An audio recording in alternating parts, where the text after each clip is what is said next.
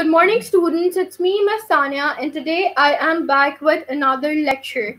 As you all know that we have completed past tense part 1 in the previous lecture, in which I have told you about simple past tense and I have also highlighted about the past continuous tense.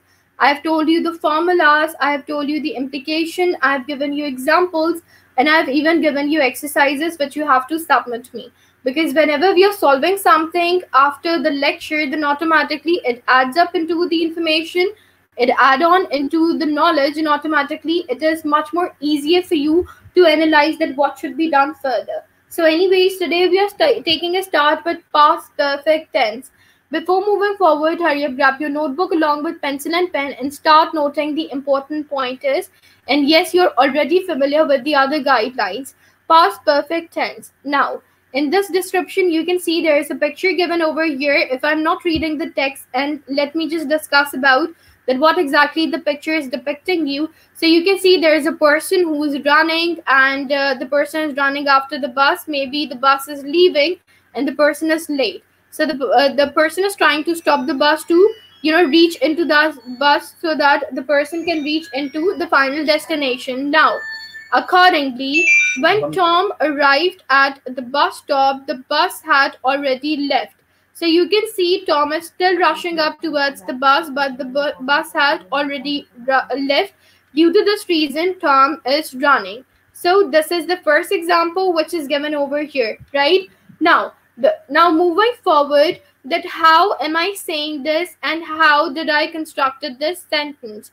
How can you predict it that these things will be put into the sentence? We are going to discuss about it in another slide. When I'm talking about past perfect tense, the first thing which we should keep in mind is I will try to keep the lecture mix and mash up so that it should be easier for you to understand that what exactly I am trying to say. We form the past perfect tense with had plus a past participle.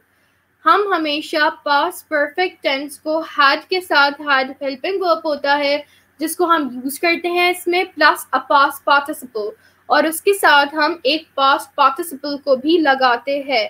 I had met Peter before you introduced me to him.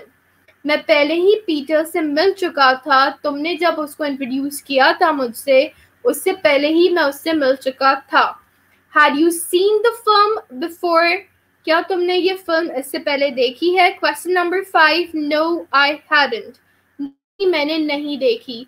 मैंने आप लोगों को पहले ही इसमें जो है वो एक चीज समझाई थी कि हमेशा जब भी आप कोई क्वेश्चनिंग स्टेटमेंट पूछते हैं तो हमेशा आपका जो हेल्पिंग वर्ब है वो सबसे पहले आता है.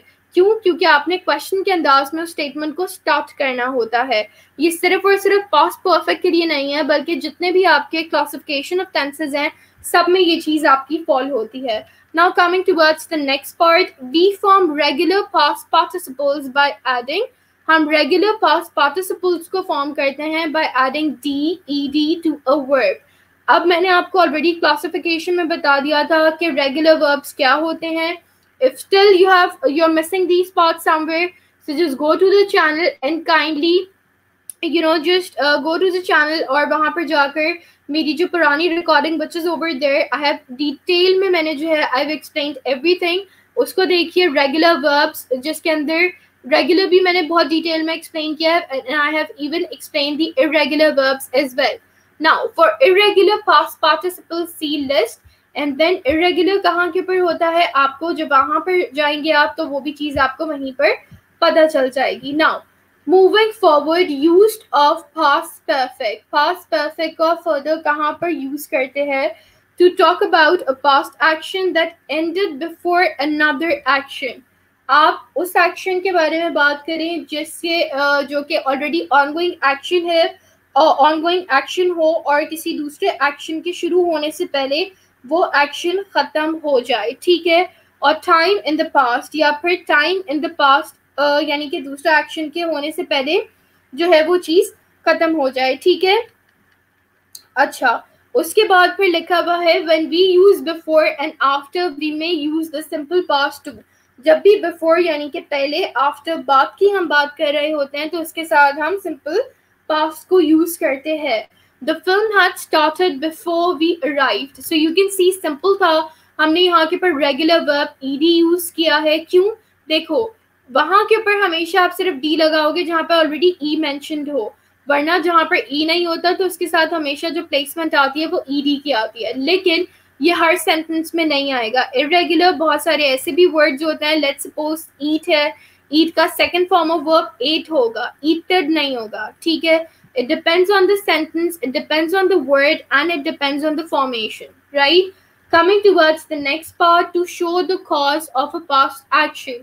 आपने cause यानी कि वजह बतानी होती है कि past में अगर आपने ये action किया है तो उसका reason क्या था, क्यों आपने इस चीज़ के ऊपर जो है वो implement किया है. ठीक है, I was tired on Monday. मैं Monday को बहुत थका हुआ था.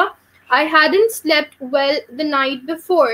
एक दिन पहले जो है वो मैं नहीं सो पाया था. क्यों? क्योंकि मैं बहुत ज़्यादा थका हुआ था. ठीक है, with time expression के साथ such as when, after, before, as soon as, by the time, by, until, ये जितने भी आपके टाइम एक्सप्रेशंस आएंगे जो कि मैंने आपको यहाँ पर दिखाए हैं, इन तमाम के साथ आप किस तरीके से इसको यूज़ करोगे. ठीक है, by the time I got home, my mother had already prepared dinner.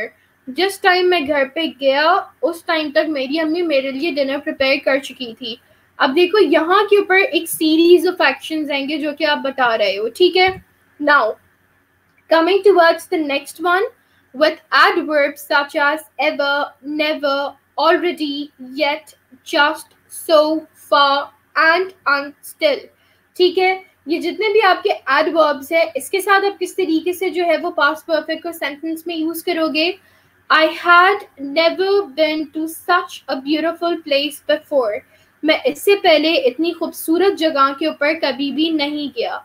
अब यहाँ पर देख लो, I आपका हो गया सब्जेक्ट, had हो गया आपका हेल्पिंग वर्ब. ठीक है, before यहाँ के ऊपर आपका टाइम एक्सप्रेशन हो गया, ब्यूटीफुल आपका एडजेक्टिव हो गया, प्लेस आपका यहाँ के ऊपर जो है वो ऑब्जेक्ट हो गया, यहाँ के ऊपर आपका बेसिकली जो है वो आपका आर्टिकल हो गया. ठीक है, टू यहाँ पर आपका जो है वो प्रपोजिशन हो गया. So you can see how you have formed the sentence. And yes, one more thing as I have already mentioned about it कि जब भी आपका सेंटेंस स्टार्ट होता है हमेशा कैपिटल लेटर से स्टार्ट होता है, और जब भी आपका सेंटेंस ऐड होता है वहाँ पर फुल स्टॉप आता है. मैंने यहाँ के ऊपर फुल स्टॉप ऐड इस वजह से नहीं किया because I wanted you to highlight this point, right? So kindly just add full stop at the end, क्योंकि यहाँ पर आपकी स्टेटमेंट खत्म हो गई है. और जब भी आप एक क्वेश्चनिंग स्टेटमेंट स्टार्ट करते हो, क्वेश्चनिंग स्टेटमेंट हेल्पिंग वर्ब से स्टार्ट होती है, तो हमेशा क्वेश्चनिंग स्टेटमेंट के एंड में आप जो है वो क्वेश्चन मार्क लगाते हैं, which indicates कि यहाँ के ऊपर आपकी स्टेटमेंट जो है वो कंप्लीट हो चुकी है. Now coming towards the past perfect tense. Past perfect tense indicates the finished or completed action of the past. Past perfect tense आपका finished and completed action बताता हैगा past का. ठीक है, अच्छा, यानी कि ये चीज़ जो है वो आपकी कंप्लीट हो चुकी है, जिसमें सबसे पहले आपका पास्ट परफेक्ट टेंस में सब्जेक्ट आ जाता है. सब्जेक्ट में आपका आता है हैड प्लस वर्ब की third form. And then the players had lost heart before the match finished. Players ने अपना हार्ट खो दिया, यानी कि वो हार मान गए before the match finish, match के फिनिश होने से पहले. सब्जेक्ट, अच्छा, ये जो आपका यूज होता है ये आपका पॉजिटिव में यूज होता है जिसको आप असर्टिव भी कहते हैं और अफर्मेटिव भी कहते हैं. ठीक है, अब नेगेटिव में आपका आता है सब्जेक्ट, सब्जेक्ट के साथ आपका हैड आता है, हैड के साथ आप नॉट लगाते हैं और फिर वर्ब की थर्ड फॉर्म आती है. ठीक है, अब इसमें आप देख सकते हैं the players had not lost heart before the match finished. Players ने अपने हार्ट को नहीं खोया मैच के खत्म होने से पहले. ठीक है, अब यहाँ के ऊपर आपने क्या किया, नेगेटिव आपका सेंटेंस आ गया. नेगेटिव का मतलब होता है या तो किसी चीज को रोक देना, या फिर नेगेटिव का मतलब होता है या फिर आप किसी चीज को करना नहीं चाहते. ठीक है, फिर आपका आ जाता है इंटरोगेटिव. इंटरोगेटिव इंटरोगेशन से निकला है. इंटरोगेशन का मतलब होता है कि किसी से कोई सवाल पूछना. ठीक है, अब इंटरोगेटिव सेंटेंस हमेशा आपका WH क्वेश्चंस होते हैं, which means who, what, when, where, why. ठीक है. अच्छा, इसका फॉर्मूला होता है had plus subject plus verb की थर्ड फॉर्म. ठीक है. Had the players lost heart before the match finished? क्या प्लेयर्स अपना हार्ट खो चुके हैं मैच फिनिश होने से पहले, यानी कि वो हार रहे थे, तो क्या उससे पहले ही उन्होंने अपनी हार को तस्लीम कर लिया है या नहीं. Coming towards the past perfect tense, Charlie, what happened to the cat? Charlie, cat को क्या हुआ है? I fed the cat after mom and dad had left. मैंने cat को feed किया है after mom and dad left. So you can see that कि had को हमने past perfect tense में किस तरीके से इस्तेमाल किया है. ठीक है. Now there is an exercise of past perfect tense which you have to do. ठीक है. जैसे कि अच्छा, one more thing, we use the past perfect tense to talk about a past action that happened before another past action. कोई ऐसे action के बारे में जो कि past action से पहले शुरू हुआ हो. ठीक है. For example, I ate breakfast at 8 o'clock. The taxi came at 8:30. इसमें आपने past perfect बता दिया किस तरीके से कि एक्शन इससे पहले होकर ख़त्म हो गया. ठीक है. By the time the taxi came, I had already eaten breakfast. Action completed. This is how you have completed the sentence. We form the past perfect with the past tense, add the auxiliary have and the past participle. हम past perfect tense को use करते हैं. हम past perfect को past tense के साथ use करते हैं. Auxiliary have को replace कर देते हैं हम had से, वो past participle बन जाता है. ठीक है. अब यहाँ पर देखिए past perfect tense. Task 1, write the past participle of these verbs. ये verbs दिए हुए हैं. जैसे कि आपका एक verb है make, किसी चीज़ को बनाना, sell, किसी चीज़ को बेच देना. ठीक है. meet, किसी से मिलना. ठीक है. उसके बाद फिर lose, किसी चीज़ को छोड़ देना. be, कोई यानी कि I have been there, मैं वहाँ के ऊपर मौजूद था. ठीक है. ये चीज़ करना. अच्छा, Now there is one more thing. जब भी आप वर्ब की बात करते हैं तो वर्ब का बेसिकली मतलब होता है एक्शन वर्ड, यानी कि कोई भी चीज़ जहाँ के ऊपर आप एक्शन परफॉर्म कर रहे हो तो वो चीज़ बेसिकली कहलाती है आपका verb. Right. Coming towards the next example or the next task, write the correct form of the past perfect. आपने इसमें correct form लिखनी है past perfect की. By 9 I dash my report. ठीक है. अब यहाँ के ऊपर आपने past perfect बनाना है. एक एग्जाम्पल मैं आपको करके दिखा रही हूँ ताकि आपके लिए बाकी एग्जाम्पल्स करनी आसान हो जाए. By 9 I had finished my report. had लिखूंगी जो हेल्पिंग वर्ब होगा और finished ed आएगा एंड में. क्यों? क्योंकि मैं past की बात कर रही हूँ. ठीक है. This is how you will complete this task number 2. Then coming towards the task number 3, which says that we often use already with the past perfect between the auxiliary and the past participle. Fill in the blanks with the correct form of past perfect. हम बहुत मर्तबा already को use करते हैं past perfect के साथ. जब भी हम auxiliary को use करते हैं तो यहाँ पर आपने क्या करना है, आपने ब्लैंक्स को पास्ट परफेक्ट के साथ फिल करना है. ठीक है. Now coming towards task number 4, we use the past perfect for the previous action and the simple past for the following action. Circle the correct form of the verb. अब यहाँ पर आपके sentences दिए हुए हैं. इन sentences में जो correct form of verb है आपने उसको circle करना है. ठीक है. Then come towards the task number 5. Form sentences with the simple past and the past perfect using the cues. आपने यहाँ के पर simple past and past perfect sentences को complete करना है. ठीक है. Coming towards next exercise of past perfect, had not is equals to hadn't. या had not बोलो या फिर short form में hadn't बोलो, एक ही बात है. ठीक है. I, you, he, she, it, we, they. ये बेसिकली यहाँ के ऊपर आपकी लिस्ट ऑफ वर्ड्स दी हुई है, किस तरीके से आप इसको यूज करोगे. Let's suppose I had eaten before the taxi arrived. You had eaten before the taxi arrived. She had eaten before the taxi arrived.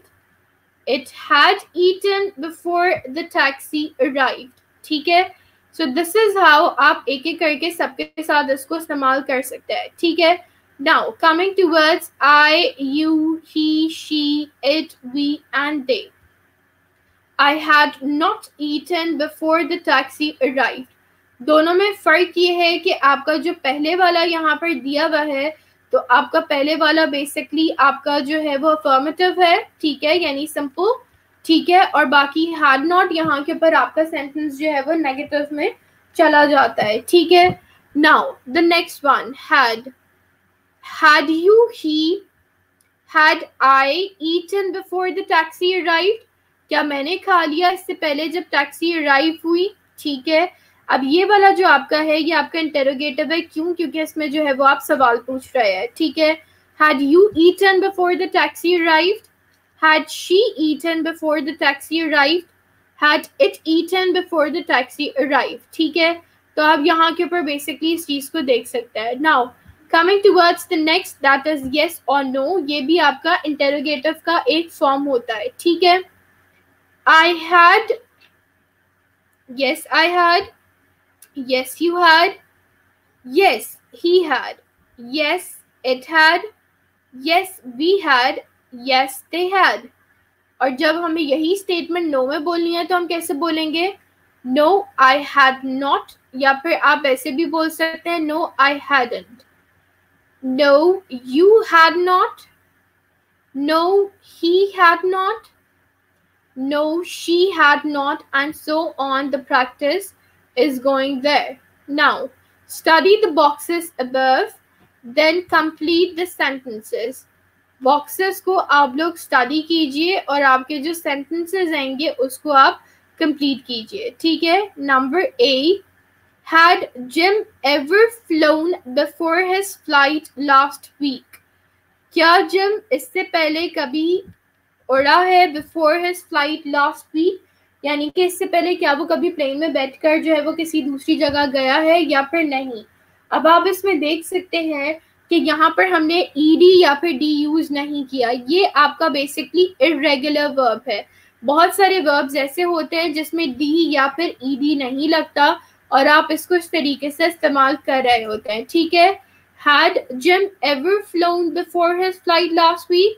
यहाँ के ऊपर एक एग्जाम्पल देके ऑलरेडी ये चीज कंप्लीट हुई भी है, बाकी आपको एक एक करके बाकी के जो भी सेंटेंसेस आएंगे उनको आपको खुद कंप्लीट करना है। Now coming towards past perfect continuous tense. Past perfect continuous tense, there is an example which is given over here. Kate had been practicing for weeks before the concert. Kate concert के लिए practice कर रही थी before the weeks, यानी कि weeks बहुत हफ्तों पहले से केट उसके लिए जो है वो प्रैक्टिस कर रही थी, ठीक है। ये आपकी जो एग्जांपल है कि ये आपकी पास्ट परफेक्ट टेंस की पास्ट परफेक्ट कंटीन्यूअस टेंस की एग्जांपल है, ठीक है। Now before moving forward, let's just take a start. ED endings, अब यहाँ के ऊपर आप ईडी एंडिंग्स को किस तरीके से जो है वो बेसिकली यूटिलाइज कर सकते हैं, we are going to discuss in this about it. Most verbs add ed, started and obeyed। बहुत सारे verbs आपके ed को add करते हुए complete होते हैं, जैसे कि started के end में आ गया आपका ed, ठीक है। obey के end में आपने ed लगा दिया, उसका रीजन ये था यहाँ के ऊपर e नहीं गिवन था, इसी वजह से हमने ed लगा दिया। अगर e गिवन होता तो ऑटोमेटिकली हम वहां के ऊपर सिर्फ और सिर्फ d को लगाते, ठीक है। Now coming towards the next one, verb which end in a consonant। वो तमाम verbs जो कि end होते हैं consonant के ऊपर, जैसे e हो गया तो वहां के ऊपर हम हमेशा d लगाते हैं, जो कि मैंने आपको ऑलरेडी ऊपर बता दिया। जैसे move था, हमने d लगा दिया तो वो बन गया moved। lift था, उसमें हमने d लगा दिया तो फिर वो बन गया lift, ठीक है। verb that have one syllable, syllabes and end in a single vowel, वो तमाम words जिसका सिर्फ और सिर्फ single vowel के ऊपर end होते हैं। a single consonant, यानी कि सिर्फ एक single consonant होता है। double the consonant and add ed, उसमें आप क्या करते हो, आप consonant को double कर देते हो और वहां के ऊपर आप add करते हो ed को, ठीक है। exceptions, जैसे कि वर्ब एंडिंग इन W और X, वो तमाम वर्ब्स जो कि W के ऊपर एंड हो रहे हो या फिर X के ऊपर एंड हो रहे हो, do not double the consonant, उसमें आप कॉन्सोनेंट को डबल नहीं करते। जैसे कि फिक्स्चर्ड, ठीक है, वो आपके फिक्स होते हैं, वो आपके चेंज नहीं होते। Verbs with two ending in a vowel, जो भी आपके दो के ऊपर एंड हो रहे होते हैं, तो वहां पर भी आपका एक सिंगल कॉन्सोनेंट रहता है, ठीक है। वहां के ऊपर अच्छा नहीं, स्ट्रेस ऑन द लास्ट, ठीक है, double the final consonant. It depends कि अगर आपका वावल के ऊपर एंड हो रहा है तो वहां के ऊपर आप डबल कॉन्सोनेंट को यूज कर सकते हैं। It is preferred, that is optional, ठीक है। Verb with two ending in आई, जब भी आपका वर्ब जो है वो आई के साथ एंड हो रहा होता है तो वहां के ऊपर आप उसको डबल कर दे। तो लेट्स सपोज एक आपका वर्ड हैगा ट्रैवल, ठीक है, ट्रैवल को आप किस तरीके से डबल करते हो, आप उसमें ईडी तो लगाते हो लेकिन आप एल को भी डबल कर देते हो, ठीक है। Now verb ending in a consonant plus Y, जो आपके वर्ब्स कॉन्सोनेंट प्लस वाई के ऊपर एंड हो रहे होते हैं, change Y to I and add ED. तो आपने क्या किया, आपने वाई के ऊपर उसको चेंज किया टू आई, वाई को आपने आई में चेंज किया और उसमें आपने ईडी ऐड कर दिया। जैसे कि वरी एक वर्ड था, WORRY, उसमें आपने क्या किया, वाई की जगह आपने वाई को हटाकर IED ऐड कर दिया, तो वो हो गया वरिड। वरी का मतलब भी है फिक्र करना, वरिड का मतलब भी है फिक्र करना, लेकिन जब आप उसको पास्ट में चेंज करोगे तो वो आप इस तरीके से उसको चेंज करोगे, ठीक है। Now coming towards the next one, verbs in IE eight D, जब भी आपका वर्ब एंड होता है IE के ऊपर तो वहां के ऊपर आप D लगाकर उसको कंप्लीट करते हो, ठीक है। जैसे कि टाइड हो गया यानी कि किसी से थकना, डाइड हो गया यानी कि किसी से कोई कोई मर जाए, ठीक है, that is known as died. Now the formula of past perfect continuous tense, positive में जब भी हम इस फॉर्मूले को डिस्कस करते हैं तो सबसे पहली चीज जो हम डिस्कस करते हैं वो होती है, इसमें आपका फॉर्मूला होता है, यानी कि आपकी जो स्टेटमेंट आएगी वो बेसिकली आपकी पॉजिटिव होती है, वो आपकी स्टेटमेंट नेगेटिव नहीं होती। सब्जेक्ट होता है, सब्जेक्ट के साथ हम हैड लगाते हैं जो हेल्पिंग वर्ब होता है, हैड बिन भी यहाँ के ऊपर आपका हेल्पिंग वर्ब होता है, प्लस वर्ब और वर्ब को साथ हम आईएनजी फॉर्म लगाते हैं और उसके बाद आपका ऑब्जेक्ट आता है। तो पॉजिटिव सेंटेंसेस में इस तरीके से आपकी सीक्वेंस कंप्लीट हो जाती है, ठीक है। I had been playing football since morning, मैं सुबह से जो हूँ वो फुटबॉल खेल रहा हूँ। अब आप इसमें देखिए, आई आपका हो गया सब्जेक्ट, हैड बिन आपका हेल्पिंग वर्ब हो गया, प्ले वर्ब हो गया जिसके साथ आईएनजी फॉर्म आई है, फुटबॉल आपका ऑब्जेक्ट हो गया, ठीक है। And then the supporting statement since morning, since आपने यहाँ के ऊपर लगा दिया कि मैं सुबह से जो हूँ वो ये खेल रहा हूँ, ठीक है। अब आ जाए नेक्स्ट सेंटेंस के ऊपर, you had been practising English for 3 months, तुम प्रैक्टिस कर रहे हो इंग्लिश 3 months से।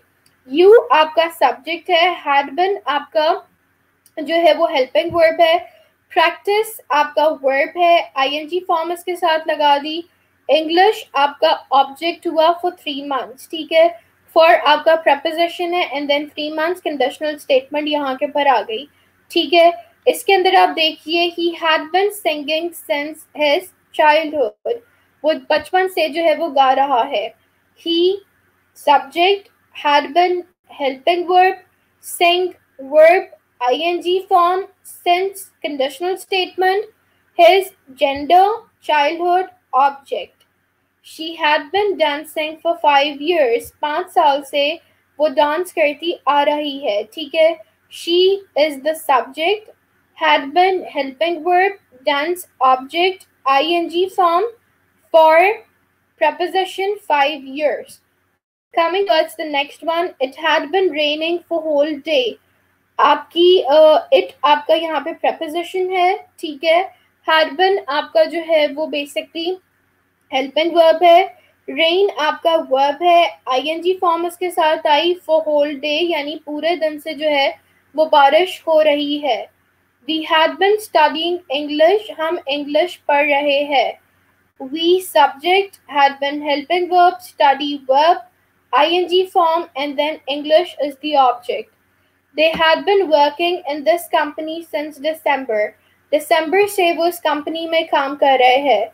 They is the subject, had been helping verb, work is verb, ing form in this company. Company is basically the object. Since December, conditional statement. John had been attending school. John school attend कर रहा है. John subject है.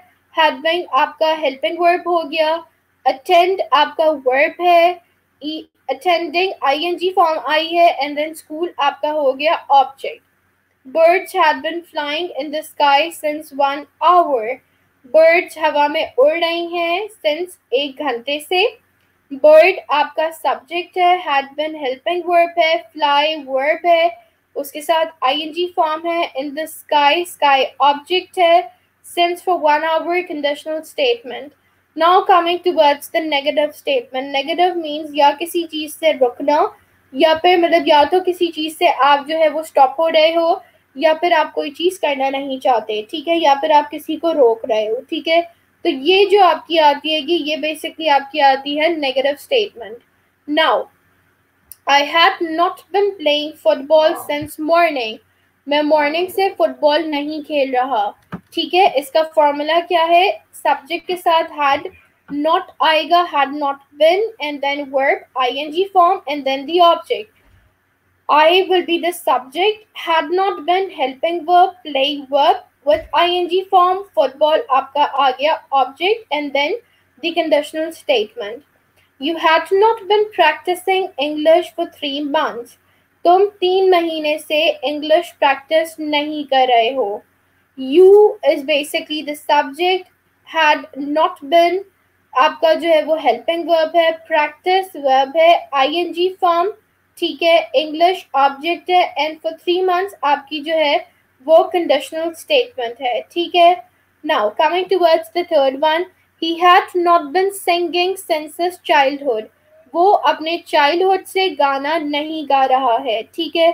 यहाँ पर आप देख सकते हैं कि शी आपका सब्जेक्ट है, हैड नॉट बीन आपका जो है वो हेल्पिंग वर्ब है, डांस आपका जो है वो बेसिकली आपका वर्ब है, ing form for 5 years. 5 years यहाँ पर आपका जो है वो बेसिकली ऑब्जेक्ट होगा, ठीक है. ही आपका सब्जेक्ट है, हैड नॉट बिन आपका जो है वो हेल्पिंग वर्ब है, सिंग वर्ब है with ing form since his childhood. Childhood आपका यहाँ पर ऑब्जेक्ट होगा, ठीक है. Coming towards the next part. It had not been raining for whole day. पूरे दिन से जो है वो बारिश नहीं हो रही है, ठीक है. इट आपका जो है वो सब्जेक्ट है, ठीक है. हैड नॉट बिन आपका हेल्पिंग वर्ब है, स्टडी आपका जो है वो बेसिकली वर्ब है with ing form and then English. English जो है वो बेसिकली आपका ऑब्जेक्ट है, ठीक है. They had not been working in this company since दिसंबर. वो दिसंबर से इस कंपनी में काम नहीं कर रहे हैं, ठीक है. दे is basically the subject, had not been आपका जो है वो हेल्पिंग वर्ब है, वर्किंग का वर्क जो है वो आपका सब्जेक्ट है, ठीक है. एंड देन आपका वर्किंग का वर्क जो है वो वर्ब है, उसके साथ ing फॉर्म है, ठीक है. इन दिस कंपनी, कंपनी आपका हेल्पिंग, कंपनी आपका ऑब्जेक्ट है, ठीक है. सिंस दिसंबर कंडीशनल स्टेटमेंट है. John had not been attending school. John school attend नहीं कर रहा. John subject, had not been helping verb, attend verb ing to support this statement and then school is basically the object. Birds had not been flying in the sky. Birds fly नहीं कर रही हैं sky में, ठीक है. Bird आपका subject है, had not been आपका helping verb है, flying का fly आपका जो है वो आपका basically verb है and then ing form in the sky since 1 hour. Sky में यानी कि हवा में 1 घंटे से, ठीक है. Use action. Use number 1. Action started in the past. It was going on for a period of time and then ended in the past itself. यानी कि action शुरू हुआ, चलता रहा और उसके बाद फिर action जो है वो आपका end हो गया, ठीक है. अब किस तरीके से bird fly कर रही थी और उसके बाद since 1 hour पहले तक वो fly कर रही थी, यानी कि एक action उसने देखा कि ongoing चलता रहा और उसके बाद फिर वो action end हो गया, ठीक है. तो ये चीज आपकी आती है past perfect continuous tense में. There are multiple examples which I've already given you. Now, what exactly I want from you is kindly make a sentence of positive, two sentences by your own of positive, and then two sentences of negative in past perfect continuous tense. Well, there's another exercise which is given over here, which you have to do. According to this exercise, write the past continuous tense from the form of the verb in the bracket. यहाँ के ऊपर आपको बहुत सारी चीजें दी हुई हैं, आपने क्या करना है, past continuous tense आपने इसका लिखना है. Tom was sitting on the chair out of breath. Tom बैठ गया चेयर के ऊपर क्योंकि वो आउट ऑफ ब्रेथ था, यानी कि सांस लेने में उसको प्रॉब्लम हो रही थी. He dash run. अब यहाँ के ऊपर ये जो आपका है, you have to complete this. We dash walk along the road for 20 minutes when a car stopped and the driver offered us a lift. हम 20 मिनट से रोड पे चल रहे थे जब एक गाड़ी रुकी, ड्राइवर ने हमें ऑफर किया लिफ्ट के लिए. Question number 3. When I arrived, everyone was sitting around the table and talking. जब मैं वहाँ पे पहुँचा, हर कोई बैठा हुआ था around the table और बातें कर रहा था. Their mouths were empty, but their stomachs were full. Mouths empty थे, but stomachs जो थे वो full थे. They ate. ठीक है. अच्छा, यहाँ के ऊपर जो है वो the eat, ठीक है, eat दिया हुआ है. Now you have to complete the statement कि आप इसको किस तरीके से complete करेंगे. ठीक है. When I arrived, Jessica was sitting for me. जब मैं वहाँ पे पहुँचा, Jessica मेरा wait कर रही थी. She was rather annoyed with me. वो मुझसे rather annoyed थी because I was late, क्योंकि मैं जो था वो late हुआ था. And she dash wait for me for 2 hours. और उसने 2 घंटे तक मेरा इंतज़ार किया. ठीक है. Then on number 5. I dash do my work for 2 hours. मैंने 2 घंटे तक अपना काम किया. When my friend came. ठीक है. तो वहाँ पर यानी कि उसने 2 घंटे में अपने होमवर्क को कंप्लीट कर लिया. Now you have to fill the gaps in the previous one. There is another exercise of present perfect continuous tense which is given over here. Write the correct form of the verb in the bracket. Bracket में जो भी दिया हुआ है आपने उसका correct form of verb लिखना है. Number 8. Sandra dash write book for many years. So far she dash write 5 books. Sandra जो है वो काफी सालों से बुक लिख रही है और so far वो अपनी 5 बुक्स को लिख चुकी है. Number B. They dash paint the house all day. उन्होंने पूरे दिन हाउस को पेंट किया. They already dash paint the kitchen and the bedroom. ठीक है. उन्होंने ऑलरेडी अपने किचन और बेडरूम को पेंट कर लिया है. ठीक है. We dash drive all night. हमने पूरी रात जो है वो ड्राइव किया है. So far we dash drive 4,000 kilometers. ठीक है. और हमने so far 4,000 kilometers तक ड्राइव किया है. They dash travel for year. उन्होंने year तक ट्रैवल किया है. ठीक है. They already dash visit 12 countries. और उन्होंने 12 countries को इस 1 साल में जो है वो विजिट किया है. ठीक है. I dash wash dishes for 20 minutes. मैंने 20 minutes तक जो है वो अपनी dishes को wash किया है. I dash wash 7 pots up to now. और 7 pots I dash wash 7 pots up to now. और अब तक मैंने 7 pots को जो है वो basically धो लिया है. ठीक है. She dash read emails for an hour. उसने 1 घंटे तक emails को read किया है. She dash already dash read 23. उसने 23 को अब तक जो है वो read कर लिया है. ठीक है. Carol dash participate in the contest for years. Carol ने contest में participate किया है for years, but she dash any prizes yet. लेकिन अब तक उसको जो है वो एक भी prizes नहीं मिले हैं. ठीक है. I dash look for my keys for half an hour. मैंने आधे घंटे तक अपनी keys को ढूंढा and still dash not find them. लेकिन फिर भी मुझे अब तक keys नहीं मिली है. ठीक है. That company dash built houses for many years. उस कंपनी ने build किए हैं houses बहुत सारे years तक. They dash already dash built about 50 houses. और अब तक वो 50 houses को build कर चुके हैं. ठीक है. Say how long they have been doing the activities. अब आपने हाउ लॉन्ग यानी कि कितने टाइम तक उन्होंने इन एक्टिविटीज को किया है, आपने बेसिकली इसके अंदर उन एक्टिविटीज को हाईलाइट करना है, ठीक है। Number A, Boris started playing chess when he was 8 years old। Boris chess खेल रहा था जब वो 8 साल का था। He is now 18 and he still pledge chess. अब वो जो है वो 18 का हो गया और अभी तक जो है वो चेस खेलता है, ठीक है। Boris dash since he was 8। यहाँ पर आपने क्या करना है, कितना लंबा अरसा है आपने बेसिकली उस चीज को कोट करके लिखना है। Boris dash for 10 years। Number two, we started going to Brazil on holidays 5 years ago. We still go there every year. और still हम वहाँ के ऊपर जो है वो हर साल जाते हैं, ठीक है। We dash 2000। Number two, we dash 5 years, ठीक है। Now coming towards the C part, he started smoking in May. It is now June and he still smokes. यहाँ के पर भी आपने सेंटेंस को कंप्लीट करना है। Now there is another exercise of past perfect progressive which is given over here. Put the verb into the correct form। आपने इसमें भी जो है वो put करना है verb को correct form में, ठीक है। We sleep dash for 12 hours when he woke us up। हमने जो है वो 12 घंटे सोए जब उसने हमें जो है वो उठा लिया 12 घंटे बाद। अब यहाँ के ऊपर मैंने कैसे चेंज किया, यहाँ के ऊपर मैंने स्लीप को किस तरीके से चेंज किया, वी हैड बीन स्लीपिंग, हम सो रहे थे, ठीक है। हैड बीन यहाँ के ऊपर मैंने पास्ट परफेक्ट कंटिन्यूअस का लगाया, स्लीप में मैंने आईएनजी फॉर्म लगा दी and this is how the sentence is completed. And now you have to do the rest of the sentences, you have to complete it and then you have to submit your answers.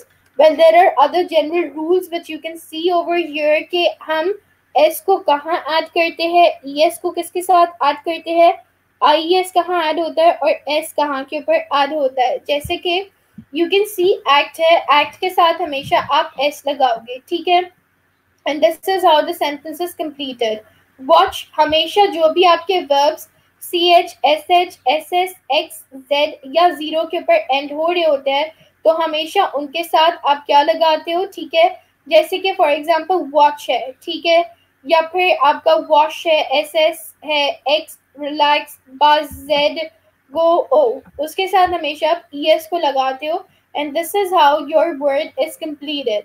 Coming towards the next one, verbs ending in consonant plus Y, वो तमाम word जो कि consonant के साथ Y के ऊपर and होते हैं। कॉन्सोनेंट आपका आर हो गया, वाई के ऊपर आपका एंड हो रहा है तो उसके साथ हमेशा IES लगाओगे, वाई को आप हटाकर उसको रिप्लेस कर दोगे, ठीक है। Coming towards the next one, verbs ending in vowel plus Y, verbs जो कि वावल के ऊपर एंड हो रहे हो या फिर वाई के ऊपर एंड हो रहे हो, जैसे कि बाय है, ठीक है, बाय है। अब देखो बाय में आप वाई को नहीं हटा सकते हो, ठीक है। यहाँ के ऊपर आप क्या करोगे, बाय में वाई को रखोगे और आप उसको एस करोगे, क्यों। अब देखो यहाँ के ऊपर आपका आर था, कॉन्सोनेंट था, उसके साथ वाई था, इसीलिए IES आया। यहाँ के ऊपर वावल के बाद वाई है, इसी वजह से हम वावल को देखेंगे और यहाँ के ऊपर हम एस लगाएंगे, ठीक है। Time expression, for plus period of time, duration. For जब आप एक पीरियड ऑफ टाइम की बात करते हैं, कोई भी पीरियड ऑफ टाइम हो उसके साथ आप हमेशा फॉर लगाते हैं, ठीक है। I stayed in Scotland for 2 years, मैं स्कॉटलैंड में रहा 2 साल तक, सही है। Since plus a year an event etcetera, जब भी एक पीरियड ऑफ टाइम की बात की जाए वहां पे फॉर आता है, जब भी एक ईयर की बात की जाए, इवेंट की बात की जाए तो वहां के ऊपर आप सिंस लगाते हो जो कि स्टार्टिंग पॉइंट इंडिकेट कर रहा हो किसी चीज का। यहाँ के ऊपर आपका इंडिकेशन जो है वो लंबा चल रहा है, यहाँ के ऊपर ड्यूरेशन नहीं पता, यहाँ के ऊपर आपको पता है कि स्टार्टिंग पॉइंट आपका बेसिकली क्या है, वहां के ऊपर आप लगाते हो सिंस, ठीक है। I know him since my wedding, मैं उसे अपनी वेडिंग से जानता हूँ।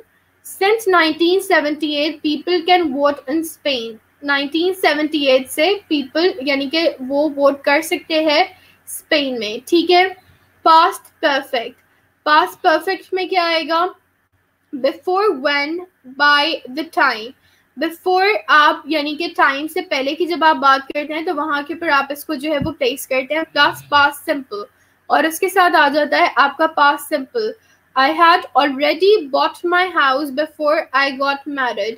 मैंने already अपना house खरीद लिया before I got married, शादी होने से पहले. Before I moved to UK, ठीक है. Before when, by the time, यानी कि पहले की जो बात की जा रही होती है उसमें आप हमेशा जो है वो basically before को place करते हैं, ठीक है. When I got married, when I moved to UK, by the time I got married, by the time I moved to UK. ठीक है. Now coming towards the next one, while and as. While and as plus past continuous और past simple. While और as के साथ या तो past continuous आएगा या फिर past simple आएगा, ठीक है. Is equals to when plus past simple plus past. तो इसमें क्या है, when है, उसके साथ या तो past simple आया है या फिर आपका past आया है, past continuous. As while, अब इसको अलग अलग पढ़ते हैं. As I was walking, comma, I found my grandmother. हमेशा एक बात याद रखिएगा, जब भी आप दो स्टेटमेंट्स को एक साथ लिख रहे होते हैं तो हमेशा बीच में आप कॉमा लगाते हैं और उसके बाद आप अपनी सेकंड स्टेटमेंट से स्टार्ट लेते हैं, ठीक है. While I was walking, I found my grandmother. ठीक है. जब मैं चल रहा था मैंने अपनी grandmother को फोन किया. When I phoned her, comma, I was walking. जब मैंने फोन किया तब मैं चल रहा था, ठीक है. Then time expression, as soon as. As soon as को किस तरीके से आप यूज करेंगे? Phone me as soon as you arrive in Italy. जैसे ही तुम इटली पहुंचो वैसे ही मुझे जो है वो तुम फोन करना, ठीक है. As soon as the news had been broadcast, I phoned them. जैसे ही न्यूज ब्रॉडकास्ट हुई मैंने उन्हें फोन किया. Be careful. As since can also mean because. As since because भी हो सकता है. I didn't go out because it was raining. मैं बाहर नहीं गया क्योंकि बाहर बारिश हो रही थी. Since it was raining, I didn't go out. क्योंकि raining हो रही थी, बारिश हो रही थी, इसी वजह से मैं बाहर नहीं गया. So thank you so much everyone, and I hope this presentation turned out to be something really interesting for all of you, and I hope that all of these misconceptions are pretty much clear to you. Still, if you people are having any questions, so definitely you can ask me over there जहाँ के ऊपर हम लोग connected है. Inshallah, I'll return back with another interesting presentation for all of you. Till then, take care, barakallah. And